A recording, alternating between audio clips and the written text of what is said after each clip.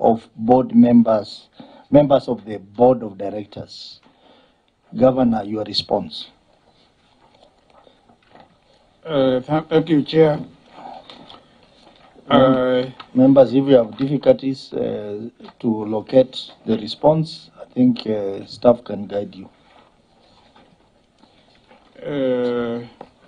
Proceed.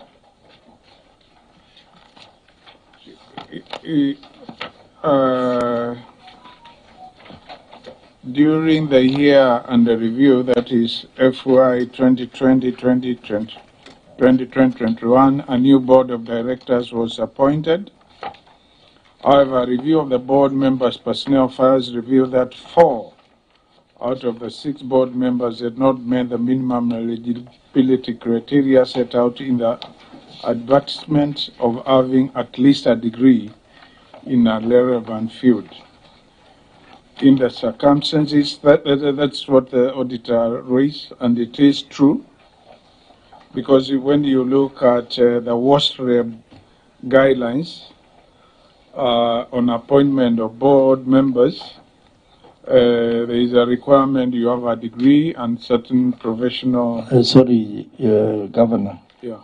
We're actually struggling to get where the response is from this document. Yeah, that is 2024. If you look at the bluish, standard blue kind of, yeah. Yeah, honorable members, is on page 45 of this bundle. Yeah, yeah. So it's on page 45. Sorry, proceed, Governor. Yeah, so according to WASREB guidelines on appointment of board members of water providers, a member ought to have a minimum of a bachelor's degree from a recognized university in the following backgrounds: CPA, HISPAC, and of course, finance, a bachelor's in finance or accounting. Would either be a registered engineer, a human resource practitioner, a practicing advocate of the High Court, and then there is another category which is also specified.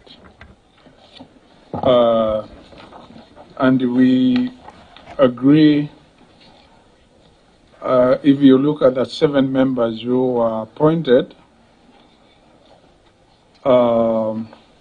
there are 3 who are not qualified. Because, as I said, it's good to admit that which was done or has been done not in line with the guidelines. We have the chairman. He has a bachelor's of education. And then we have another member. Is called Gustus James Mutio. He has a teacher training college P1, retired, and is a retired teacher, and therefore, in our view, is not qualified. He doesn't have a degree. We have where are you reading from? Yeah. Yeah.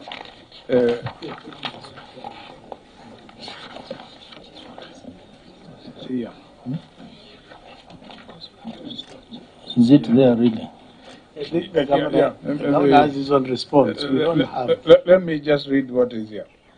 So the qualifications and the guidelines as outlined by WASREB are the ones indicated on page 5.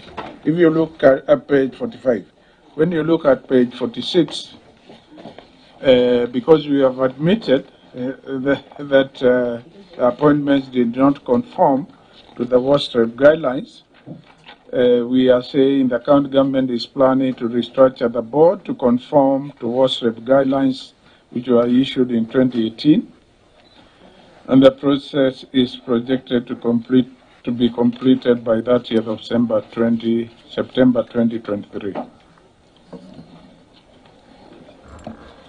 Thank you. Auditor.